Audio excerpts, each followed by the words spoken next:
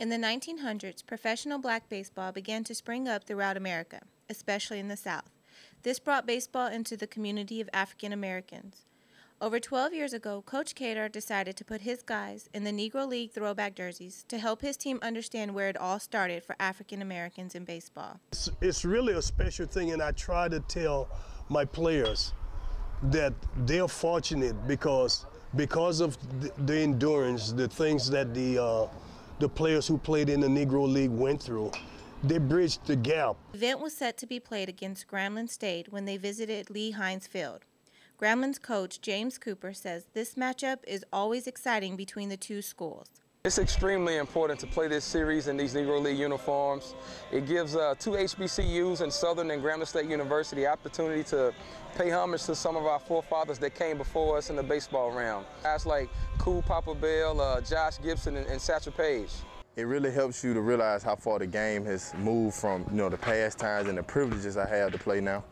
Much like the traditional competition between these two schools, the Negro League held an East-West All-Star game every year.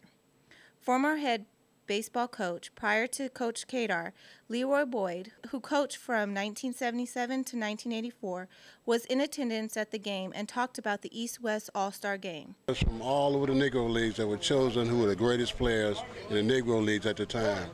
It was played at Comiskey Park in Chicago where the White Sox play. And it drew 50 to 60,000 people every game. This weekend happened to be Alumni Day as players from both schools reunited at Saturday's doubleheader. A former player of the Negro League was part of that group in the stands, MC Johnson, who played for the Kansas City Monarchs.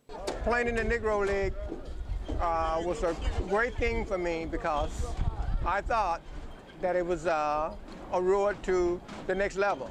But I enjoyed those days, and it's a lifelong lesson that I won't forget. Here's a little Negro League trivia to leave you with. Honoring the past to understand where we are today. The first African American to play in the minor leagues was John W. Bud Fowler. There were over 200 all-black professional baseball teams in 1880. Andrew Rube Foster developed the Negro League after World War I. A team that was established in the National Negro League was the Chicago American Giants. In the Negro Leagues was the Cuban Stars. It was the Dayton Marcos. Established in the 1920s with the Negro National League was the Detroit Stars. It was the Indianapolis ABCs. A team established in 1920, the National Negro League, is the Kansas City Monarchs. Other teams included Chicago Giants and St. Louis Giants. The Negro League officially closed their doors after 1962.